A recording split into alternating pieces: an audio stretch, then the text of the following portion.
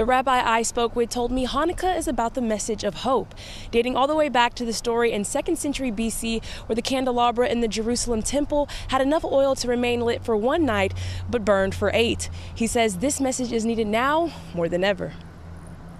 A little bit of light dispels a lot of darkness. This video is from last year's event. Along with the lighting, there will be latkes for everyone to enjoy, Hanukkah music playing, and also the chance to pray. This year we're doubling our efforts to spread light and kindness and encourage people out there to be that voice of goodness, to be that voice of kindness, to be that voice of friendship. Rabbi Greisman told me this is because of the tension overseas. That message is relevant every year. But that message is relevant a lot more this year because of all the atrocities our people have suffered in Israel. The rabbi also said many people tell him they want to do something, but don't know what. They're not in the military, they're not on the ground, they can't even help out the families of the victims. They don't know what to do.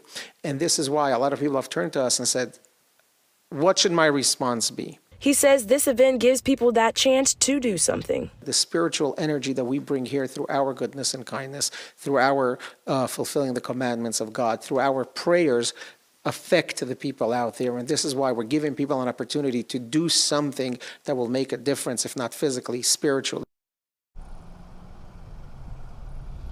For anybody that wants to give, the Chabad has partnered with organizations in Israel and will be taking donations tomorrow at the event. Live in Bentonville, Katani Gooch, 4029 News.